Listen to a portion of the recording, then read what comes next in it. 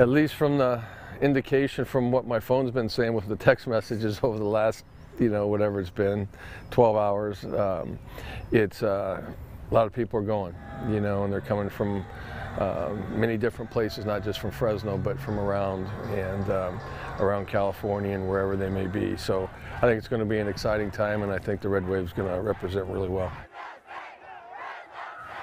Coach's Corner brought to you by Bud Light. That was Coach Tedford this afternoon talking about the Las Vegas Bowl. That's where Fresno State will end its season in less than 2 weeks, Saturday, December 15th.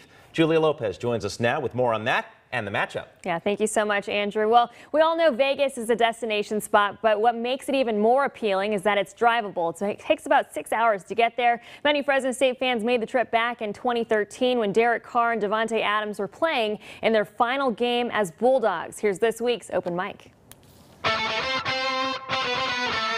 It was awesome.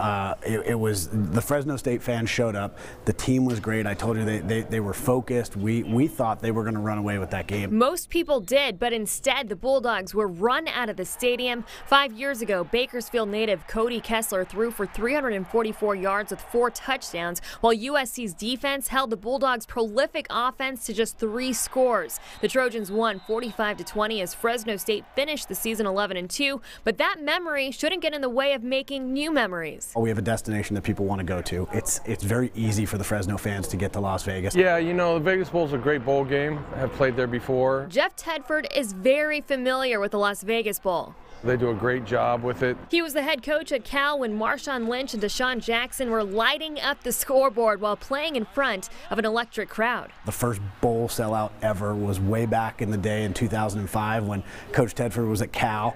He came in and played BYU. The game sold out. His third touchdown of the night, this one from 35 yards out. It forever changed the face of the Las Vegas Bowl after that. So we have a special place in our heart for Coach Tedford. We have a special place in our heart for Fresno. The Bulldogs can do something they've never done before on December 15th as they try to become the first team in program history to win 12 games in a single season.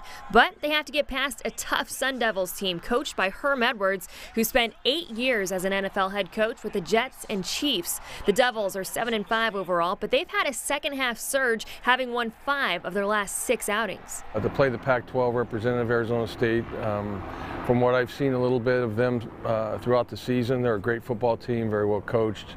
So it's going to be a great matchup, and we'll look forward to the competition. I would expect the Fresno fans to be just as fired up. They hit a little bit of a rough patch the last couple years. Last year, they went to Hawaii, so their fans didn't really have an opportunity to travel to a bowl game. So I expect the Fresno fans to show up in Las Vegas. So if you do decide to go, make sure to get your hotels booked as soon as you can. The last day of the National Finals Rodeo will be taking place on the 15th as well, so it'll be very busy. Herm Edwards, famous for saying, "You play to win the game." Both teams will be playing for that. Thanks very much, Julia. Fresno State, one of 6 Mountain West teams to play in a bowl game this season. The Mountain West, by the way, the only FBS conference this season with at least 3 teams that have double-digit wins. As we know, the Bulldogs will play Arizona State in the Las Vegas Bowl. That same day, Utah State will face North Texas in the New Mexico Bowl. Those teams will meet for the 8th time. San Diego State will play in a bowl game for the 9th consecutive year. The Aztecs will face Ohio on December 19th in the DXL Frisco Bowl. On December 22nd, which is not Christmas Eve this year, Hawaii will play Louisiana Tech in the Hawaii Bowl. Those 2 teams used to be conference mates in the WAC. Boise State, Mountain West Conference runner-up, will play Boston College in the ServPro First Responder Bowl on December 26th. The Broncos are playing in a bowl game for the 17th year in a row, and Nevada is playing in a bowl game for the first time since 2015. The Wolfpack will face Arkansas State in the Nova Home Loans Arizona Bowl on December 29th. Up next on the Bulldog Insider, we've got something you can bank on. Meet Steve Miller in this week's Bulldogs Give Back. Next.